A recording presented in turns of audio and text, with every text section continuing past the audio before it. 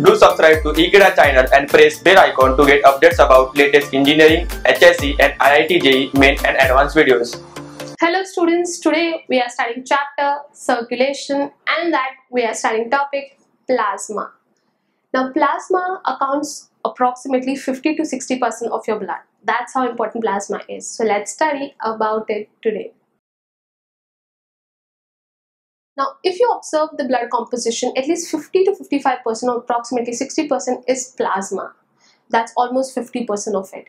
This plasma consists of 90% water and some amount or approximately 7 to 8% is plasma proteins. Now, this plasma proteins can be of two different types. One is the serum plasma and another one is your plasma protein. So basically serum and plasma are the two different proteins that are associated with it.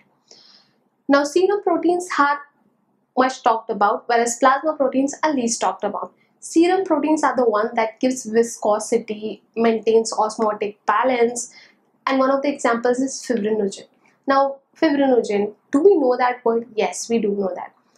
Once you have a cut on your body, we all know that blood is going to coagulate. And this clotting mechanism is done by clotting factors. And one of them is fibrinogen. Obviously, there are others associated with it, but fibrinogen is one of the most crucial one. So basically, if we talk about plasma, which accounts of 50% of total blood, which is the major part of the blood, 90% in it is pure and pure water. Now, it has two different kinds of proteins. One is the serum and another one is plasma. Now, whenever in life you have given blood for sampling or testing, they always make sure for tests that has to detection of antibodies or certain antigens, they try and separate the serum and plasma. It makes the technician's job more easy and the test results are more accurate. It's only the difference of coagulating factors that try and separate them. Your serum proteins, an example of which is fibrinogen, one of the clotting factors, it tries and gives viscosity, or simply I say thickness. It tries and maintain osmotic balance, and this osmotic balance is very crucial whenever something is flowing between the cells or just around the cells. And finally, whenever clotting factors are not present, it is termed as serum.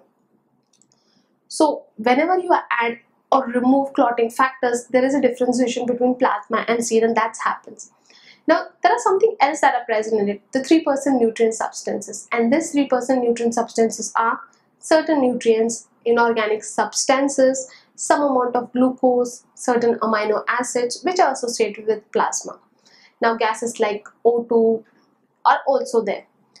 The main function of plasma is just to transport. And what do they transport? They try and transport oxygen, water, certain metabolites in certain cases. Also, they help to remove nitrogenous waste from certain regions.